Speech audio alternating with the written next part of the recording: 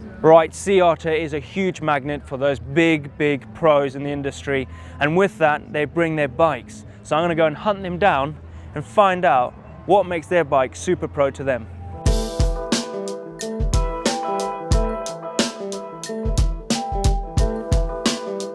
Right, the Canyon Spectral. This is Joe Barnes and the Dude of Hazards graphics. Got his name on the front there. You can't buy this color scheme, it's for the team only. Enduro rider. In the front here, he's got these wicked grips, the Ergon GE1s. Love this color. And then the attention to detail that his mechanic's gone into. He's got grip tape on his levers, front and rear, on his dropper post, even a shifter. And another good thing about this that makes it even more pro, he has his name on his forks. I'm straight up calling this thing a super nice. I don't care what anyone else says. This is Jenny Resvet's Scott Spark. Full carbon. I love the color. It's a signature. It's got a name on it. But what makes this thing a pro bike is these forks up the front, a RockShox Sid. This color fork you cannot buy. It's only for her. And there's gold everywhere. Super bling on the graphics on the levers. There's gold in the drive chain. Gold bolts to hold a bottle cage on. And that represents an Olympic gold winning champ, Jenny Resvet's. Right, this guy is the ultimate pro, a superstar. He has two bikes, not like the rest have got one. This guy is called Danny McGaskill, and I'm going to start off with this one right here. The one he is well known for is his inspired bike. It's a 24-inch wheel, single speed hub. He's got front and rear brakes that are signature by him. They are the MT7s, and it has a signature on the lever right up the top. It's got Continental tires, front and rear. Crank Brothers stamp. These are the large platform ones, so his feet are stuck there when he's throwing his feet on. He can find his pedals quick. Right, I'm going to point out the obvious. Obviously this one's got a rear shock and front shock, not like that one over there where it's super solid. He's got Crank Brothers stamp pedals here, but these ones are the small platform. Interesting that he's got the small ones here and the large ones over there. I guess he doesn't take his feet off much on this bike. Right, just got to pivot, just pulled this bike out the rack. This is Bernard Kerr's Switchblade. This is his race bike out here. He's doing dual slalom and downhill on this bike. There's a few things I want to point out that are super special about this bike, but one in particular is these orange forks. They're the 36s, team issue only. You can't buy these unless you win them from somewhere. Another thing is he's got Shimano Di2 electric gears, so those things, there's no cables, it's just quick fire.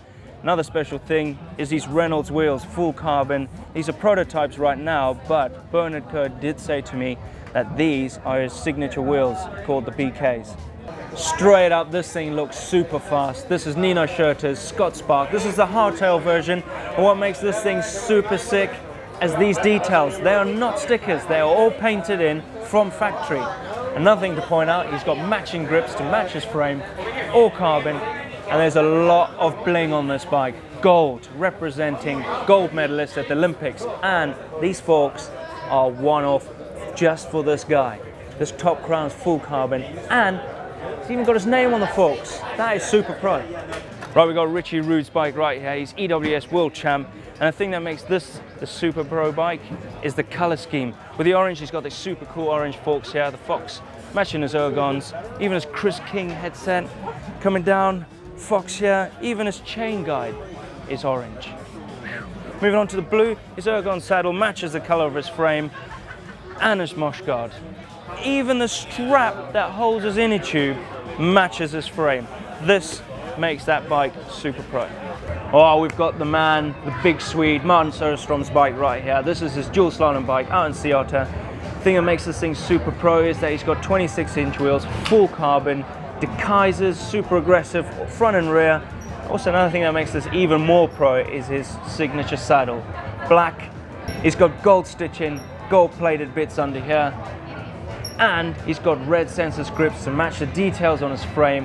And what makes it even more pro, he's got his name on his forks and he's repping his flag. Right, this is Albin Licata's bike, two-time world champ, marathon rider. This bike is built for raw speed on the dirt. It's super minimalistic, carbon everywhere. Carbon seat post, carbon bars, carbon wheels. Look at this toe peak carbon bottle cage. What makes this bike even more special and more pro is this SIM system here. It's a power meter, so that is measuring all his power when he's riding out there. And also, talk about climbing, look at this gear ratio, 39, 42. That is a big climbing gear. But what didn't make it more pro is that the color scheme. His saddle ergon matches his frame, his ergon grips matches frame, his forks matches frame. That is pro. Right, this one here, this is Brandon Semenuk's trick downhill bike. It's tricked out, not for downhill, but for sending it hard. He's still got his Red Bull Rampage sticker on the front here, his number board. He's representing ride or die, fasters, his C3, he's repping Troy Lee, he's got Chromag.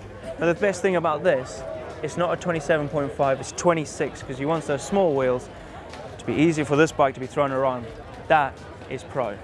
Right, we've got Powerhouse Jared Gray's bike right here. The thing that makes this bike super special, that he's got front and rear Olin suspension. The thing that makes it even more super pro is this rear shock right here. It's got his name on it, it's not in production, it's built just for him. This is an XC bike, and he's doing 2 disciplines on it.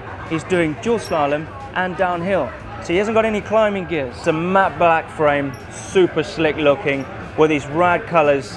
Like the pedals and the Troy Lee grips up there match the details on the frame. That is super pro. Right, I am done. I have hunted out, I found the best bikes I could find, and I've come up with my best one. Mine is Ginny Resvet's. That is a sick, sick bike, and I loved it. But let me know in the comments down below on what one is your favorite. Don't forget, if you want to see more technology from Sea Otter, click up here for Neil's tech video, down here for Pro Bike. Don't forget to click this rad little globe and you won't miss out on any other videos in the near future. Don't forget to give us a thumbs up like.